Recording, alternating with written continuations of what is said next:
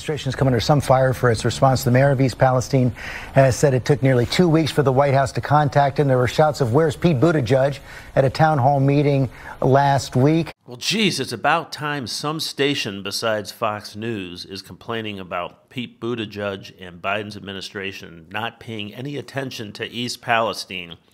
Last week, at a town hall, they were yelling, "Where's Pete Buttigieg?" And still, he has no concrete plans for coming out. And there were shouts of "Where's Pete Buttigieg" at a town hall meeting last week. What's your response to that? When are you going to go to East Palestine?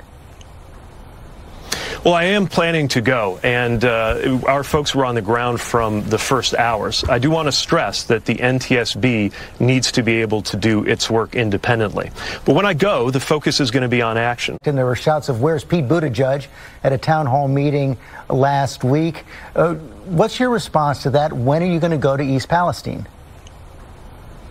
Well, I am planning to go.